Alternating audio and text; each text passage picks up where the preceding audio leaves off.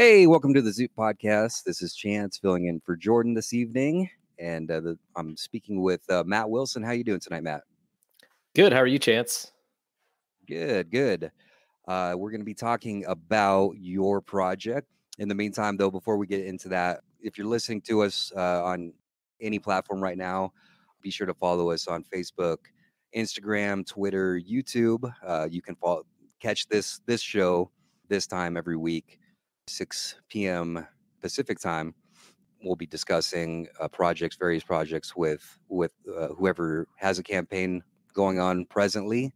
In the meantime, you can check out zoop.gg to explore the different campaigns that are in the works right now, and to support those and to help get these things funded and help these artists get their projects off the ground. So in the meantime, you might see the QR code up there in the corner where you can go directly to Matt's campaign and support him and get him to his goals so we can get this thing funded and off the ground as well. So let's start with Matt. Tell us about your project. This is the Imposter Syndicate. Tell us about that. Yeah. So this is a comic I have had the idea for a really long time. It's something I've been trying to get made since around 2003. When I originally had the idea for it as a pitch to Marvel's Epic line, which they relaunched in 2003. That's why I know I've had this idea for that long. Okay. I And never heard of the line. What was that? I never heard of the Epic line. That doesn't ring a bell. Well, so you wouldn't remember the 2003 version for much. The Epic line originally in the late 70s, early 80s was how Marvel published graphic novels and some kind of other books that weren't necessarily comics code friendly, or they could publish like slightly more mature content I through see. the Epic label. It was kind of Vertigo before Vertigo. Right, And right. then that label went away. And in 2003, in the last issue of Marvel, then publisher Bill Jemas introduced Epic, and the idea of Epic, that version of Epic, was they were going to take pitches from anybody, like totally open submissions. Interesting. And so, I read that and I said, I got a pitch. I got an idea. And Yeah. I was, 19, and I sent off this idea essentially, but with some Marvel characters in it. And, they rejected it. And I think there were only 3 books that ever published from the Epic line. Uh, there was a Crimson Dynamo book, there was Trouble, and there was one other one. But anyway, they rejected that, of course. And but I was really like attached to the idea. So I reworked it into a non-Marvel book with kind of like analog or parody characters. Okay. And the idea from the start has always been, when you see supervillains in comics or TV cartoons, a lot of times they'll be their one story will end with them seeming to die. They'll go over a waterfall or Yeah. fall down a sewer or be in a crashing blimp or something like that, and Right. it'll seem like, they died. They may not find a body, but by all appearances, that They're character, defeated. they're defeated. They're gone. Right. And then however many months later or a year later, they just come back. They're just back, with no explanation as to how they survived that last thing. Cobra Commander, I think, would be a good example of that. Yeah, exactly. Better from the old cartoon. Yeah, I think there's an episode of Batman the Animated Series where the Joker literally is in a crash flaming blimp, and it's and then he just comes back. And Yeah, he's so like Herpes. He just keeps coming back. You think he's gone. exactly. And so the idea of imposter syndicate is, what if the person who comes back, the person who returns, is not that original villain who maybe really did die, but an actor who's been hired to take their place. Interesting.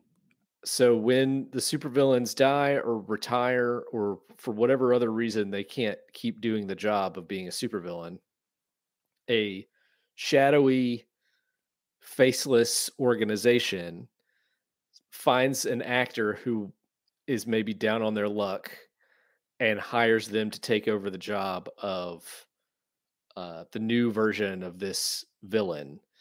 But by all appearances, they're the same person. Okay.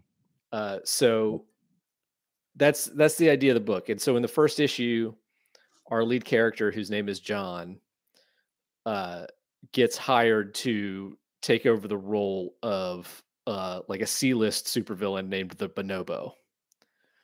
Well, and so does John. He aware? Well, and don't spoil too much or anything. But is there like an awareness of like this is kind of the hazard of the job that you're getting into, that you're basically filling the role of a supervillain, and there's going to be some possible consequences with that. Yeah, I mean, he knows that much. Because in the world of the book, supervillains and superheroes are real. They're they're out in the streets fighting each other every day. But they're also like the biggest entertainment business in the world. Okay. So Right. so John has been spending the last, several months just portraying a supervillain at kids' birthday parties. Like that's his job lately. Even though, before that he had been doing, theater and maybe slightly more higher profile tasks.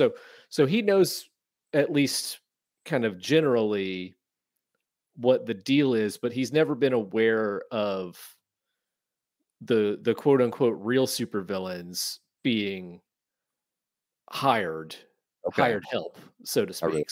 So he wasn't aware of that part, but I think he knows the risks that come with it. So he certainly has some questions about, well, won't I get arrested? What about, you know, if I get really injured, all of that kind of stuff. Do I have Uh, benefits? Is there an insurance plan or? yeah, yeah, yeah. It's he's very hesitant at first, and it takes some convincing to get him to ultimately sign on the dotted line. Okay. So we talked about what, sort of, going back to 2003 when you originally were trying to get this project off the ground. But what overall, kind of like over the years, what's inspired you to pursue this project and write this project? Well, it's been an idea that I just haven't ever been able to get out of my head. I've moved on to other projects. I've done other comics. I've written other books, even other books about supervillains. And this one concept has just like never gotten out of there. Like I've always been a huge fan of the superhero satire. I think that is a era that's a um there's still stuff to mine from that part of Mhm. the genre. Like I was the biggest fan of the Tick, and I loved the kind of like over the top characters that really played on different superhero and supervillain archetypes in that Yeah, comic and on that show. absolutely. Yeah. And so the Tick, I would say, is one of my key inspirations for this. And I just their character ideas I just can't let go or get rid of. And so uh and I just also love the concept of like, you know, actors replacing supervillains and keeping the system going. Like Yeah. somebody's really interested in keeping superheroes and supervillains fighting for as long as they can.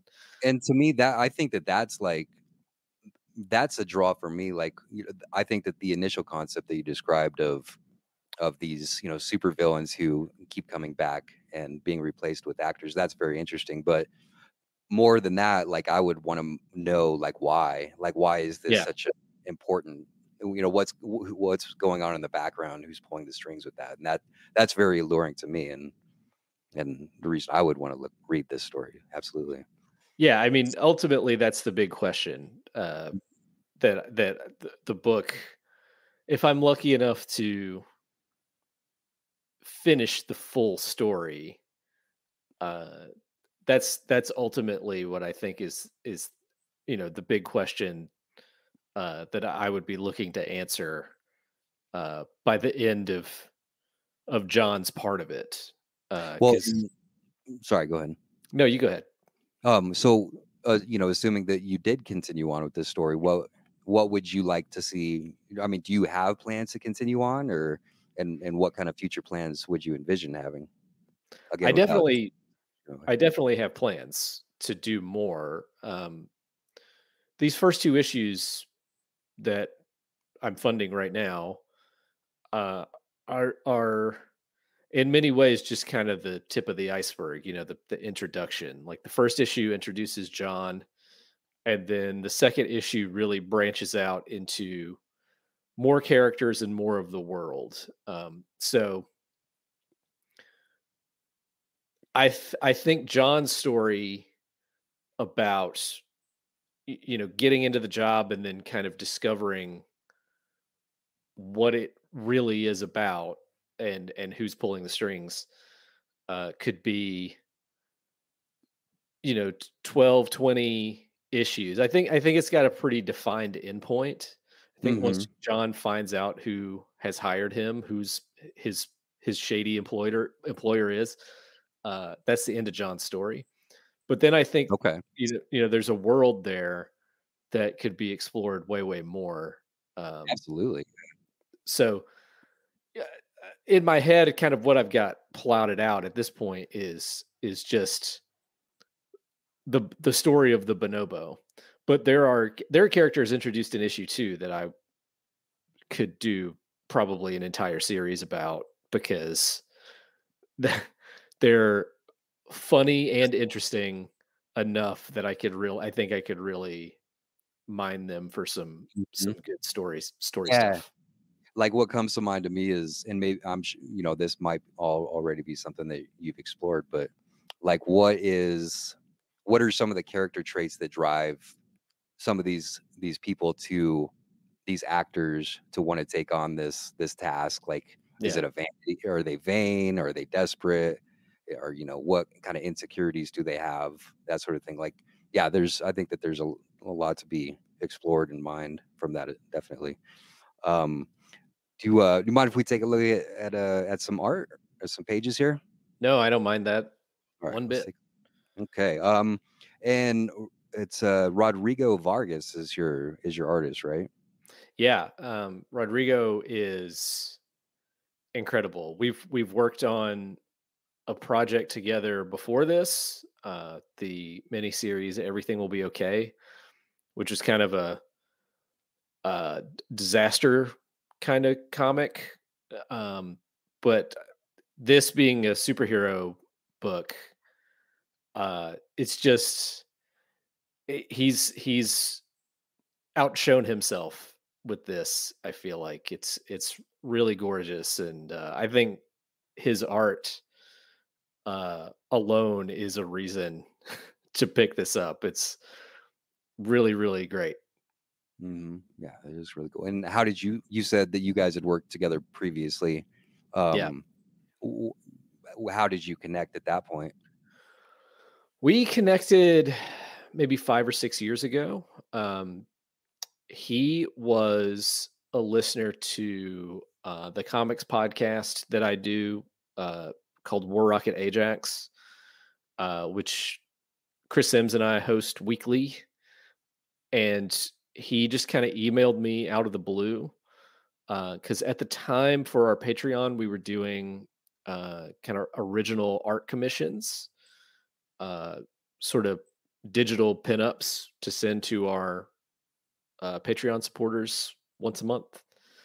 And he just sort of emailed and said, "Hey, if you're ever interested in me doing any art for you, I'd like to get my art out there some more." And I said, "That's great. How about if we worked on a comic together?" And that's how we got together to do Everything Will Be Okay. And as soon as we were done with Everything Will Be Okay, I pitched him this book because it's one I'd been trying to get off the ground for, like I said, at the time it had been 15 years probably. Uh, because I had, over that time I had tried to connect with artists and make it happen, and just different circumstances got in the way. Hmm. Either time got away from us, or I couldn't get together the money to pay for page rates or whatever. Sure. And so uh, now that there's something like Zoop, uh, I can actually make sure that Rodrigo gets paid what he deserves for that amazing art, and Sure. and make the book happen at the same time. So it Yeah. seemed like the right time to finally make it happen. Sure. Yeah, it's kind of funny how the stars will kind of just align like that. Yeah. And I should have mentioned too, if folks want to interact with the chat and chat live with us, just comment on any of the platforms that I mentioned before, and it'll show up here.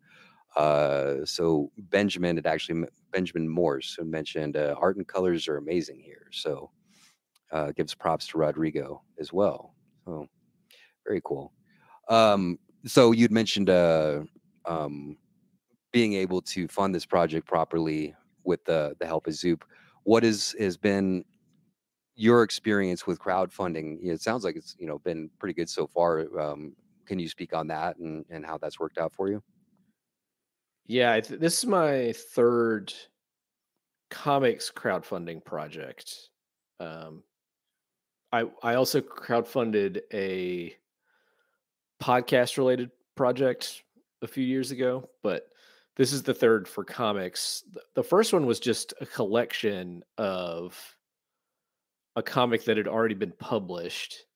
And then the second one was our self published version of Everything Will Be Okay before it got picked up by Caliber Comics. And both of those first two comics projects were Kickstarters, and they were successful, and I'm proud of it and proud of them and proud of how they turned out. But after each one, I kind of needed some downtime Mm, afterward, because there's just so much uh, work as the person running running the pod project sure. that's Right. there. Like, I'm the writer of the book. I'm also kind of the editor of the book. I'm pulling together the creative team and making sure uh, we hit various deadlines. And I'm also customer service and shipping manager and warehouse. All the books are in my office here, sitting in boxes and all of that. And so it can be a lot to do all those jobs. Uh, and Zoop having some options to sort of help handle some of those various jobs that aren't just the creative part, uh, was and is very appealing to me. So uh, I thought it would help me out a lot to work with Zoop on this one, to help me focus a little more on just the creative, which is the part I really really want to do. Yeah, and that's so good to hear for independent artists and artists creating independent projects like that. That's really great. So you mentioned your podcast previously, and I think a dead giveaway is your audio is really good, and you've got really some good equipment there. I see. So, um, War Rocket Ajax, is that right? Yeah, that's the comics podcast. It goes up every Monday at Okay. noon Eastern, and I do a few more too. Another one with Chris is called Movie Fighters. That's a really original idea for a podcast where we watch a movie and talk about it for a while. And then within Movie Fighters, we do like a snacks review show. And then I Okay. also do a podcast with Benito Sereno and Erica Henderson, who is the artist of the alternate cover of Imposter Syndicate. Oh, Uh, cool. about the Chucky TV show. We talk about every episode of the Chucky TV show on that show. That's Cool. that's called Friends Till the End. How many seasons are they into that? Just two. O- We're between seasons 2 and 3. Okay. So in between seasons we watch a movie every month that's kind of sort of Chucky related. Uh Okay. we just did Megan. We just did a Megan episode. I want to see that. It Yeah. looks like it's been pretty well reviewed. I was actually just listening this afternoon. I was listening to a movie review podcast about the Leprechaun. So kind of in that same vein. So Yeah. yeah. Cool. So what got you into comics as a just a comics fan and a Yeah. creator yourself? I've been a comics fan as long as I can read, I think. I kinda got into it because of my brother. My brother was a big time collector. He was kind of part of the collector's market of the late '80s and early '90s. Hmm. So he was buying a lot of the kinda, big number ones and big milestone issues of the time. He was buying, like, a lot of X-Men number 1 and Spider-Man number 1 and, Death of uh, Super. Death of Superman, uh Nightfall, like all the big event stuff, and then Right. kind of like the early Image comics too. And because he was into comics and he would go to our local comic shop, I would go with him and kind of just buy random issues. Like I don't think I collected a full story arc until much later, until I was in my teens, my mid-teens probably. But I really wanted to just buy issues that I thought looked cool and had cool characters in them, and I ended up getting, you know, comics as gifts from my parents, and I was just kind of really immersed in them when I was really young, and then I took a break from them for a few years because I didn't have any way to buy them anymore. Mm. Because my brother is a good bit older than me, and so he went off to college when I was 11 or 12. And so I spent a few years not having a way to buy comics. And then when I got back into my mid teens, I could actually go to the comic shop myself and I started buying, whole runs. And that's when I started noticing writers' names and creators' names. And realized which comic book writers I really liked and whose stories I really clicked with. And I think it was at that point that I started to think, "Oh, I could be I could do that. I could do the comic writing part." Because I had tried to draw my own comics when I was really young, and I thought drawing could be something I could do, but I quickly got surpassed by other kids my age, and and ended up settling on the writing part being what I wanted to do. So, yeah, I think the love of comics came really early, and the idea that I could write them uh, came once I sort of dipped back into them in my mid-teens. Yeah. So, and what were some of those artists that influenced you and stuck out to you the most? The writers who I remember really, Writers, yeah. yeah, I mean, I took note of artists too, for sure. but I sort of really clicked with certain writers who I was like, "Oh, I see, like, their methods of storytelling, their dialogue, the way they build a scene is what I would like to do too." So, like, Mark Waid and Kurt Busiek were 2 big ones. I got really into the Heroes Return books. So, after Heroes Reborn, when, the Avengers and Fantastic Four came back and had their, like, relaunched books, Mhm. like the Mark Waid Captain America run and Kurt Busiek on both Iron Man and Avengers. I was really, really into those. And then at some point, I think after reading some Wizard magazine, I got into Grant Morrison's JLA. And uh, I, if I had to name three from that time period, from that kind of like late 90s time period, Mhm. those are the really big ones. Oh, also JM DeMatteis had my favorite Spider-Man run when he was doing Spectacular Spider-Man at the time. So all of those, like, I really clicked with and kind of got the sense of I'd like to do that. Yeah, that's awesome. That's really Yeah. cool to hear. We're probably about the same age then because it was around that same time period too. I was really getting into a lot of that same stuff. So, and at that time I was like, man, nobody reads comics. I must be the only one that reads comics. So, Yeah.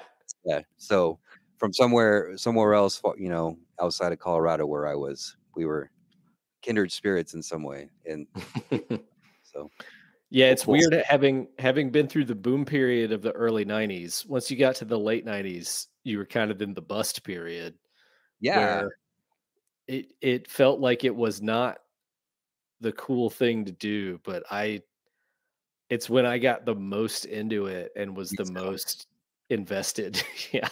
Yeah, no, and I totally agree with you, and like a lot of people are really hard on that time period, like with the art or whatever.